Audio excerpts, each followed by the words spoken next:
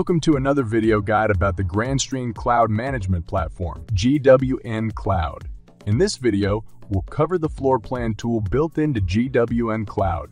We'll explain the features included in this tool and how they can be used to give you a rough estimate of the signal strength and coverage. The floor plan tool allows you to create an approximate representation of the wireless signal strength and coverage within a physical location. This helps determine the placement of the access points and find any possible dead spots. In addition, GWN floor plan can be used to simulate access point placement on a floor plan before purchasing and deploying the access points.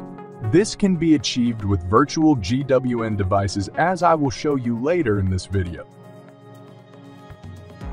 To simulate Wi-Fi signal coverage on a floor plan, log into your GWN.cloud account and go to Map and Floor Plans. Select Floor Plans in the top right corner. This is where you have access to all the floor plans created in your account. Let's go ahead and add a new floor plan.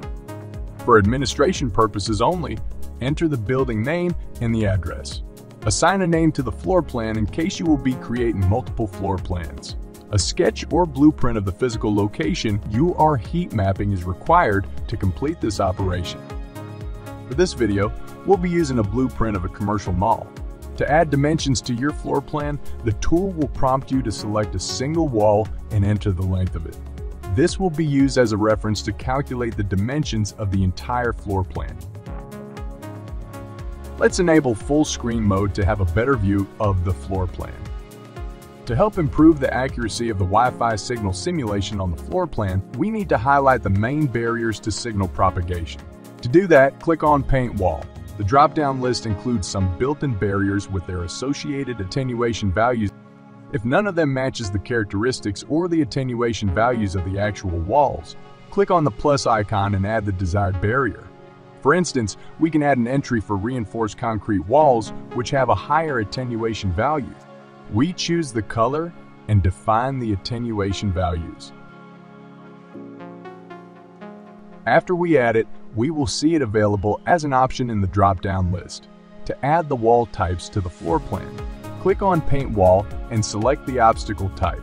Use the left mouse button to draw lines on the map and the right mouse button to end a line. Each type of wall will be represented by a different color. All the main walls are now represented by the construction material type. This is important because the floor plan tool will take that into consideration when calculating the signal strength and coverage. The next step is to simulate the placement of the access points and the coverage of the wireless signal. To do that, click on Device.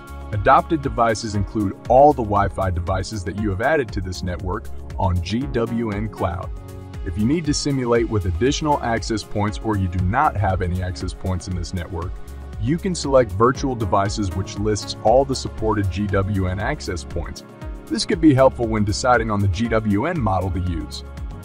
We will use Virtual Devices for our configuration. We will select high-density access points for areas that will potentially have more wireless clients, such as hallways, restaurants, and rest areas. We'll choose Wi-Fi 6 capable GWN7664, which can handle up to 700 wireless clients. Simply select the device model and drag it onto the floor plan. After you place one or more access points, you can enable Heat Map to have a visual rough estimate of the signal coverage for both 2.4 and 5 GHz. In addition, this tool offers the option to define the minimum radio signal strength indicator that will be used for coloring. Essentially, any dBm value that is lower than -75 will not be represented by the heat map. To adjust the placement of an access point, click on it and drag it to the desired spot. In a situation where you see the signal coverage exceeds the area that needs to be covered, you can adjust the transmit power to reduce the size of the BSS. To do that, select the access point and click on the gear icon. From here, we can adjust the transmit power for both 2.4 and 5 GHz. This is important because when you deploy multiple access points in close proximity, you want to minimize the wireless interference. To find out the signal strength in a particular spot, hover over the spot and click the left mouse button. The signal strength will be represented in dBm value. For a better view of the floor plan, you can use the visual setting icon to adjust the transparency of the drawing and the size of the access point icons. When the simulation is complete and you are satisfied with the project, click on the export icon to save it in a PNG format. The floor plan results will be helpful when you decide on the number of access points needed and their optimal placement. This concludes today's video guide about the GWN floor plan tool. Thank you for watching it.